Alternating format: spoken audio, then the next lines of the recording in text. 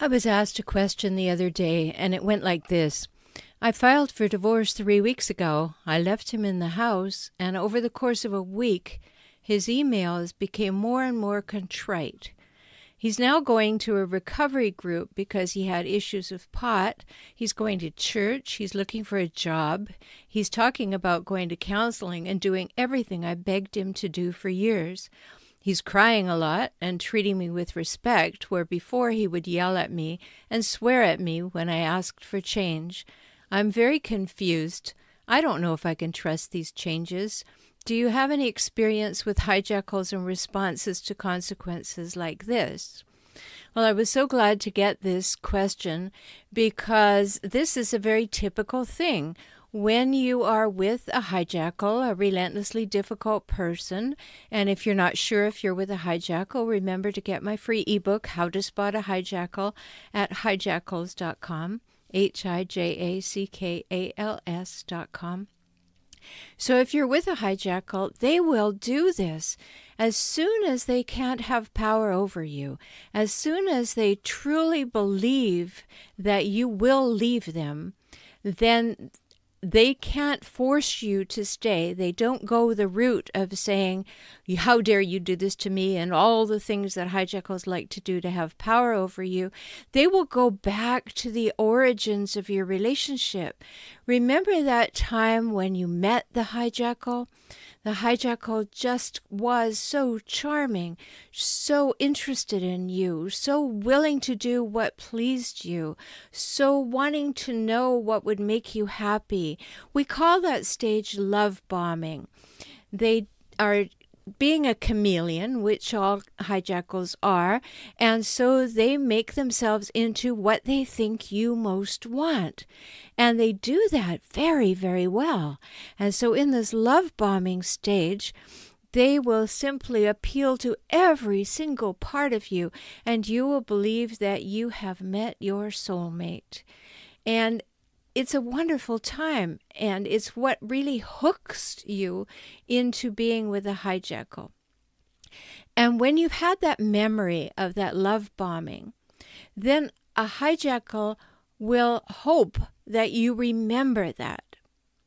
And that's the idea, to give you this initial impression that they are the most wonderful person you have ever met, and that you would never do anything that could displease them, and they would never do anything that would harm you.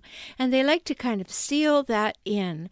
And I say hijackals hook you on hope, because from the time you have been captured by a hijackal, they then will begin to deteriorate in their behavior.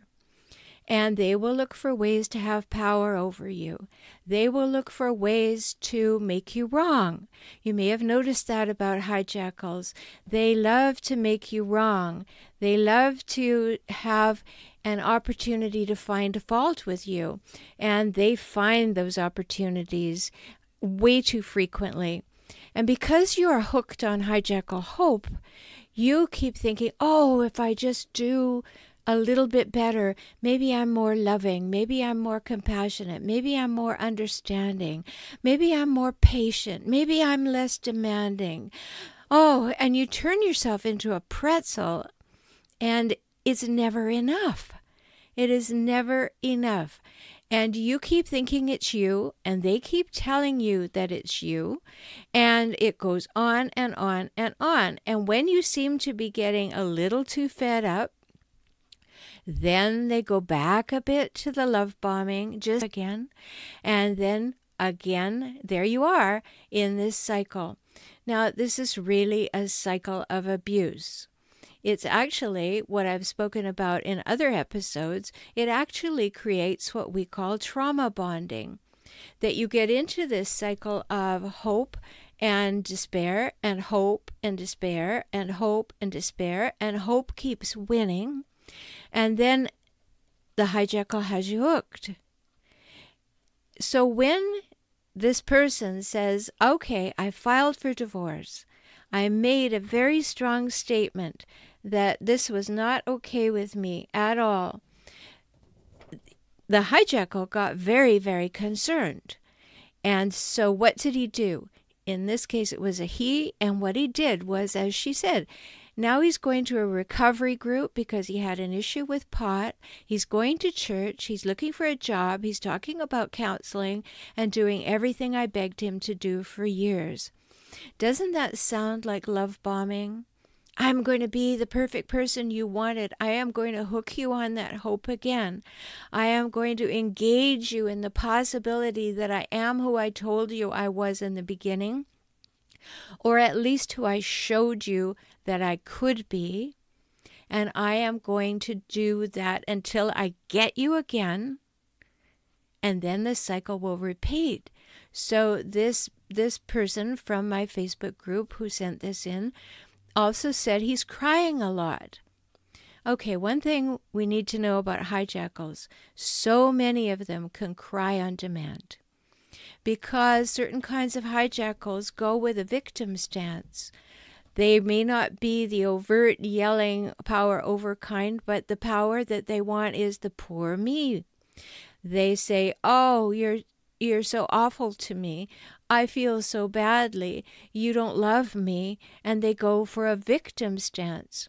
And don't be fooled, because those covert narcissists, as we call them, or covert hijackals, and not all hijackals are narcissists. Hijackals are all of the different personality disorders.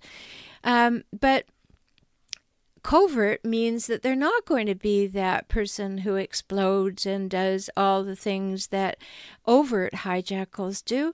They're going to go with the poor me approach. They're going to go with the I can never be good enough. They will turn on the waterworks. They will go into deep depression. And don't miss these signs and symptoms, because that's just part of what they're up to. And you need to be aware of that. So then she went on to say that now he's treating me with respect, where before he would yell at me and swear at me. Okay, now you're asking yourself, which is true?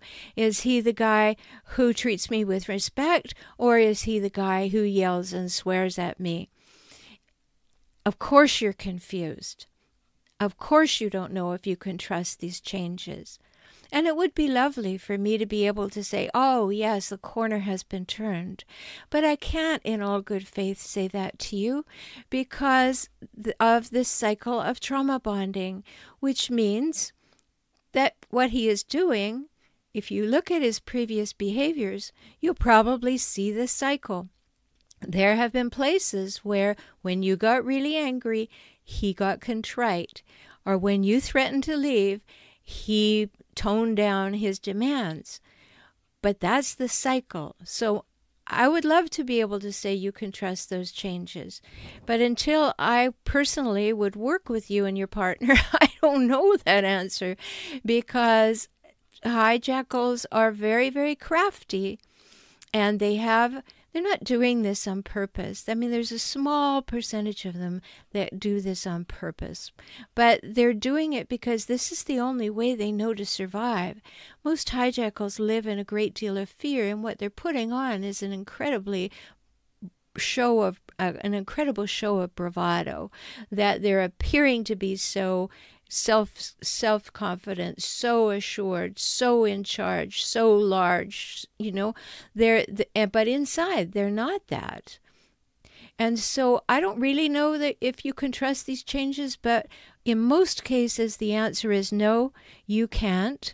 And I would advise you not to. If you already feel that you want a divorce, and he cannot stand the idea that he doesn't have more supply waiting, somebody else to take your place, he's going to want to get you back. He will say to you is, go to counseling. Come to someone like me who actually understands all the tricks of the trade of hijackals, and let's find out if that's what's really going on. Let's find out if you can actually believe him. I wish you well with this. Go to my website, hijackals.com, or for relationship help for more information, and you can submit your question there too. Talk soon.